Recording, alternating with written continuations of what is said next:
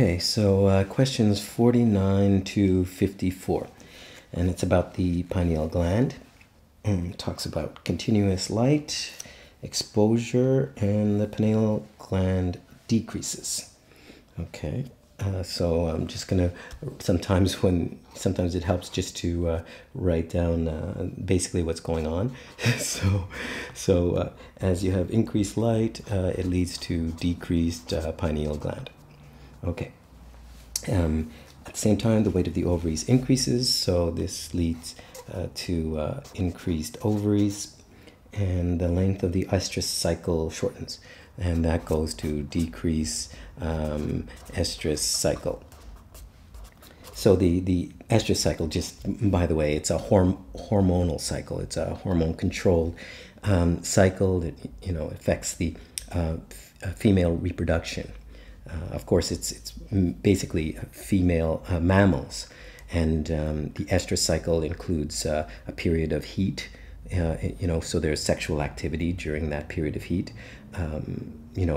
Usually sexual activity is relegated to that period of heat, and also these mammals tend to reabsorb the blood from their endometrium, as opposed to humans who can be sexually active at any time of the month. There is no specific period of heat. There are certain trends, but there's no real period of heat, or certainly not restricted to any period. And also for humans, the blood from the endometrium is shed, so there is a menstrual blood flow. It's not resorbed. So, but anyway, so we're looking at the estrus cycle in this mammal, and the pineal gland produces the substance melatonin. So the pineal gland, so we have to keep in mind that melatonin is produced here, and then they show the metabolic pathway, and the metabolic pathway for melatonin includes serotonin. So this is an important part. It also includes 5-hydroxytryptophan, or 5-HT, but that's not really being discussed. And they mention, or they're underlining the importance of HIOMT as being an important rate limiting step. So HIOMT as being a rate limiting step in the production of melatonin. So, and they also mention that melatonin is only produced in the pineal gland. So that's, also helpful to keep in mind. So there's a note, and it's in bold. Usually that's helpful.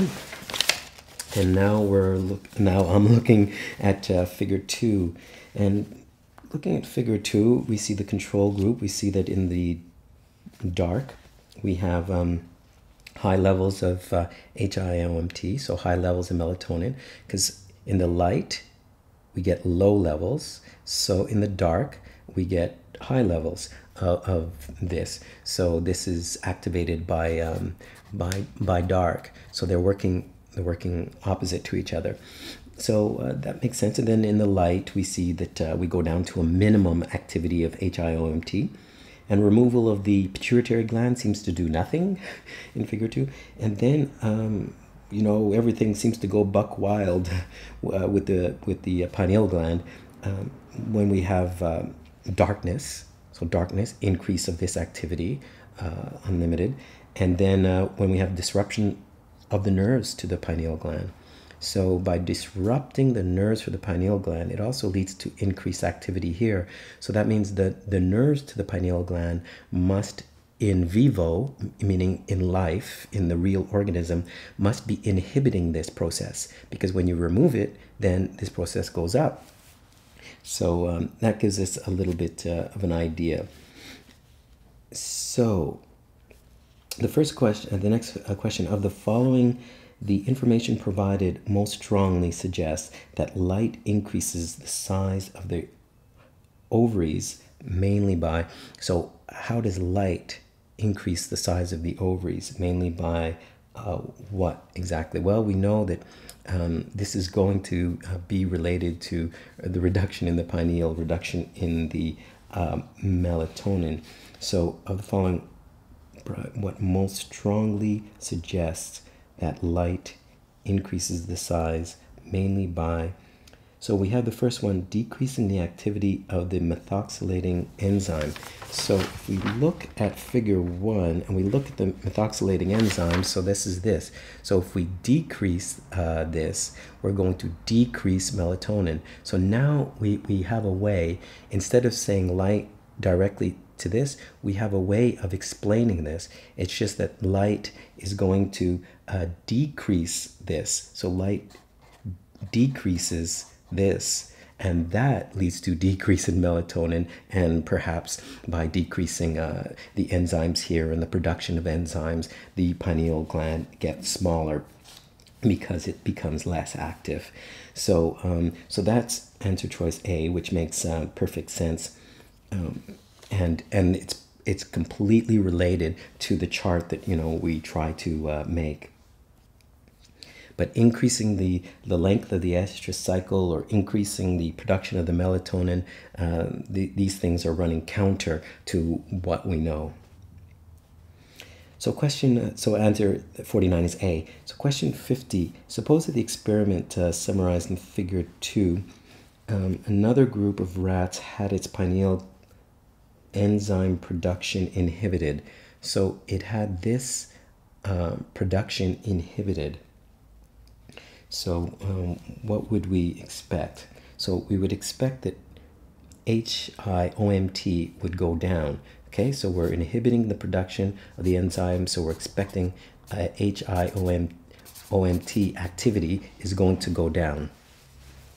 So when we look at the graph, we look at the control, we see that there's a minimum activity for HIOMT and there's a maximum activity. So because we are expecting this to go down, we expect the maximum activity definitely to be lowered. So that means maximum activity is during the dark, and because we're not making this anymore, because it's been inhibited, we expect lower than maximum activity during the dark. So then we look for that answer, and then answer choice D says less in the dark. Now, there's only one answer that says less in the dark, so of course I'm going to choose answer choice D. But if it said less in the dark and less in the light, I would probably choose that, because whatever the minimum activity is of HIOMT, I mean, I'm not quite sure what the units are for minimum activity. Is it per gram? Is it per mole? Because if the minimum activity is a certain amount, it depends on what the units are as to whether or not I would feel that it would go down in the light as well. But the minimum is, it definitely assuredly goes down in the dark, and so the answer for 50 is D. Now question 51, according to the information provided so far, just want an explanation of how light increases the size. So now we want an explanation as to how light does this. How does light increase the size of the ovary? So we need something to go for this. And it says light decreases and then increases. Okay, so if you look at answer choices A and B, they're in exact opposition to each other, precisely opposites. Now, I would say that more often than not always, but more often than not, when there's two answer choices that are exactly opposite, one of them is going to be the right answer. So, so it says light decreases the inhibitory effect. Okay, so now we do realize, okay, that the nerves have an inhibitory effect on HIOMT. And, yeah, so they have in fact, the previous question also talked about an inhibitory effect to the pineal gland, and that's what we worked out. But now this is another question, and we know that the nerves have that because when you disrupt the nerves in figure 2, all of a sudden the pineal gland goes wild with production. So it obviously is doing some sort of inhibition. So we're looking at increased light decreases the melatonin. So increased light decreases the melatonin. So that means increased light must have a positive effect on the nerves, which have a negative effect on the pineal gland, because the nerves inhibit the production for the pineal gland. We know that. So light must affect the nerves in some way in order for that to occur. So that is answer choice B.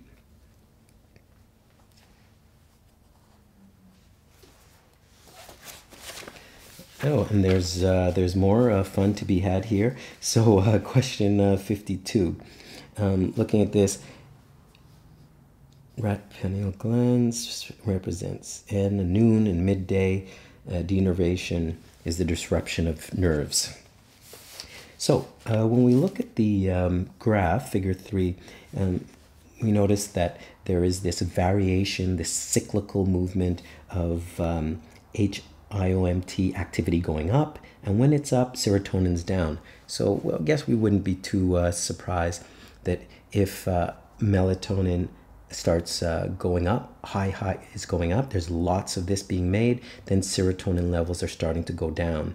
And then when the HIOMT activity is being blocked, or it's very, very low, so melatonin is not being made, then serotonin levels start rising. So we can't be too surprised about that. Then we see that the area that's in normal lighting, then in continuous darkness, we are not surprised to see that HIOMT levels go very, very high, because we saw that in figure 2. It did the same thing in figure 2. The only thing that's a little surprising or interesting is serotonin levels are still cyclical, even though HIOMT levels are very high and being maintained very high. So that's a little different, because they're not moving in sync at that level. Then when we go back to normal lighting, they're back in sync according to the same rules or, sort of logic that I just mentioned. And then in continuous lighting, consistent with the graph, because in light you go down to minimal activity for HIOMT. So HIOMT activity drops down very low and serotonin levels go up because it's being blocked here. So serotonin starts to accumulate. So that's quite logical. Then in normal lighting, we go back to the cyclical part. And then denervation, we've already seen because the nerves seem to inhibit HIOMT activity. So when you remove those nerves that are supplying the pineal gland, then suddenly HIOMT activity goes crazy. It goes wild. It's very high. And because this is very high HIOMT activity, so creating a lot of melatonin, then serotonin levels drop. And so they're very low. So all that is very logical, except for the cyclical part for serotonin levels during continuous darkness. And everything seems to be consistent with figure 2. So then the first question is, which of the following best describes, okay? Because that means that there might be more than one option that is not too bad, but one is the best. The relationship between figures 2 and 3. So when you look at both of these figures, we have the first answer choice is similar phenomena and the results are consistent.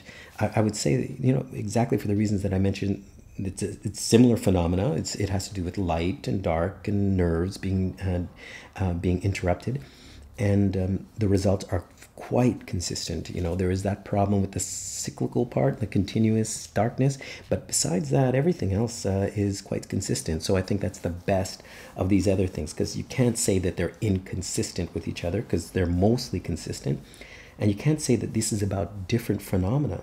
This is about darkness, light, HIOMT activity, serotonin levels. It's very much about the same phenomena. So 52 is A. And then 53, which of the following statements is most consistent with the figures? Let's see, so continuous lighting overcomes the effect of HIOMT activity. So continuous lighting, well, we can see what effect continuous lighting has. HIOMT activity drops down. And we can see the effect denervation has. HIOMT activity goes very high. Now, does one overcome the other, I would be very interested to see that study, but we don't see it. We don't have a trial that has both of them, so we don't know whether or not that would happen. And then answer choice B, continuous lighting overcomes the effect. Again, so maybe, possibly, perhaps, but we don't know. We need to see the trial to know that, because the question is, which of the following is most consistent with the figures, and we don't have that. Then we have continuous darkness. Okay, so we look at that part of the graph, overcomes the effect internally generated brain rhythms. So brain rhythm would make you think of up and down, a cycle is a rhythm, something like that. So darkness overcomes that cycling effect on HIMT activity. And indeed we see that because in the darkness, we see that the graph is just high and stable and constant. So it's not doing any rhythmic motion, so or simple harmonic motion. So if it's not doing that, that is consistent with C, and so C is true. And then finally, continuous darkness overcomes the effect of internally generated brain rhythms on serotonin level, and that's exactly not true, because we see during that interesting part of the curve that serotonin levels continue to cycle despite darkness, continuous darkness. So for 53, the answer would be C. 54, which of the following statements is most supported by the figures? So most of it and it's about HIMT activity, depends directly on the level of serotonin. You know, I would have thought that because of this, there's serotonin, there's HIMT, there's this. But then again, it seems that HIMT activity is really dependent on the darkness, on light changing, on denervation. And the thing that confirms that HIMT activity is not necessarily directly related to this is that interesting part of figure 3, where HIMT activity is very high even during periods where serotonin is low, even when serotonin is high. And so there's not that clear relationship. And then B, HIMT depends directly on the level of lighting, but not nerve input. Well, we saw that during denervation, HIMT activity goes wild. It goes very, very high. So yes, it does depend on nerve input as well. And then HIMT activity and serotonin level both depend on nerve inputs to the pineal. Definitely, because during the area of denervation, one drops in concentration, the other one goes high in concentration. So that clearly says that they depend on nerve inputs. They depend on nerve inputs in different ways, but they do depend on nerve inputs. So 54, the answer choice would be C. And then it says HIMT activity follows a pattern consistent with the conversion of serotonin to HIMT. No, because serotonin is converted to melatonin under the influence of HIMT. So not at all that serotonin is being converted to HIMT. So, this is the catalyst, or the enzyme catalyst. Okay, so, and if you want to know more about enzymes, you can look in the book in these sections. And as well, for the menstrual cycle, you can read about it here.